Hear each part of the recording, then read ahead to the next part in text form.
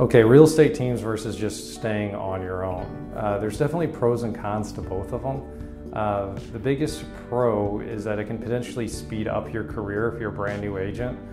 Being on a team will, in theory, allow you to do more deals, get exposed to more people, be exposed to seasoned agents that really know how to structure deals, put them together, and really speed up your career. Now the downside of that is depending on who the team is and how established they are, there may be a team that is trying to get people to join them and then have you be a lead generator for the team and potentially help the team do more deals. So you really have to do a lot of research on how established the team is, what type of volume that they're doing to see if it makes sense for you or not. You're going to make quite a bit less money per transaction if you're on a team than if you're doing it on your own.